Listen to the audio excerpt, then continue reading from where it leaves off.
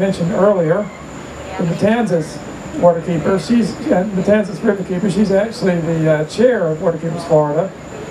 And when I saw the video of him playing over there, I said, she's stealing some of our musicians. But he's not our musician. He's just come here to play for us as all the others have. So the Suwannee Riverkeeper is one project of WWALS. We have a bunch of others. One of them is cleaning up trash. Another you heard about is outings. Another is water trails, which over at the WWALS booth, we have these nice trifold brochures for 2 water trails, with the Little River Water Trail and the Alapaha River Water Trail. They have maps, they have distances between the put-ins, they have where all the put-ins are, they have stuff you'll see, they have pictures, they have a painting by Julie Boland in each one. So, and they're free. These were paid for by the, I can't believe I'm saying this again, the Georgia Department of Natural Resources. Yeah. Now, how many of you are from Florida? I know there's some of you. Yep. Okay, well, those of you from Florida, we have a petition for you.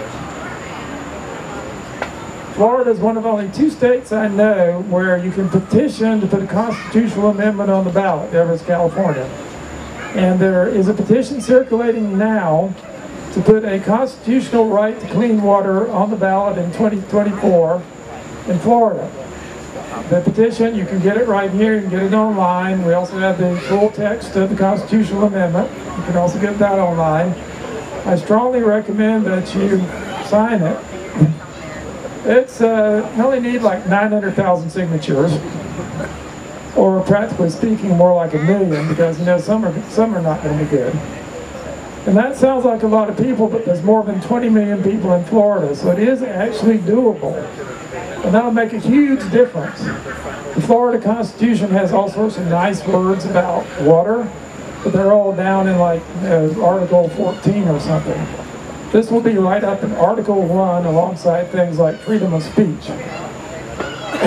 And you know, there's always problems with freedom of speech. You got states and national governments passing things like, you know, protesting pipelines, you're a criminal. Okay, but at least somebody can challenge that on the basis of the First Amendment and possibly win. On the case of clean water, there ain't no such thing. This would make such a right, a basic right, in the Florida Constitution, which would mean our job as waterkeeper, your job as trying to keep the waters clean would be easier. It's not going to solve everything, but it would help. So I highly recommend that you sign that. We do all sorts of other things. Did Gretchen actually talk about water quality testing? All right, we do water quality testing. We actually, did you talk about that? You going to talk about that? She wants to say something. I have the Right to Clean Water petitions here. You can take it home and fill it out, send it in. I have the information over at the booth. Or if you're from Florida, just raise your hand. I'll bring you. Take your time. So water quality testing, we also won a Georgia statewide award for that. We do volunteer water quality testing, and we do have testers in Florida. We have a bunch down at Treepo on the Ichtuckety and Santa Fe rivers. They test every other week, and so far they've been clean, which is what we want. But they're worried about septic tanks. And as we test, we can find out if there's any problems. Upstream in Georgia, okay, y'all from Florida, what do you think it is every time there's contamination in the river? Oh, come on, everybody in Florida thinks it's Valdosta every time. Actually, lately, for the last 2 years, it hasn't been. It's mostly cattle manure out of Brooks County, Georgia, and there's something getting into the rivers upstream, which we are now testing a bunch of creeks and a bunch of spots on the Riverkeeper to try to find. So that's another thing we're doing. Yeah.